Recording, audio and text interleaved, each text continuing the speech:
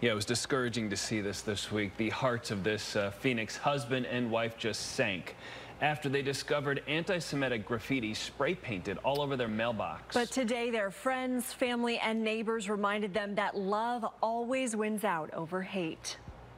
It's been overwhelming in a good way. Ari and Shoshana Simone's mailbox near the State Route 51 and Glendale Avenue is no longer a painful reminder of the hate that some spread. To go from those feelings of sadness and anxiety to this, which is just positive and uplifting, is an incredible shift. Today, offensive graffiti turned into art, displaying a sense of pride and community. Overwhelmed is a great word. We've been overwhelmed with support in the face of this one ugly act.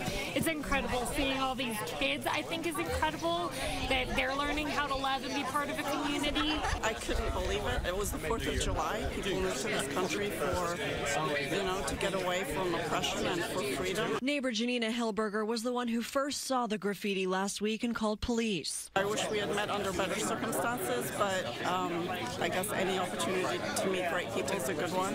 And it doesn't matter what faith we are. We're all a family in the neighborhood. Anger, frustration, sadness, unfortunately not surprise. Ari and Shoshana's cousin Jennifer Atkins says finding light in the dark is a testament to their character. My cousins are amazing people.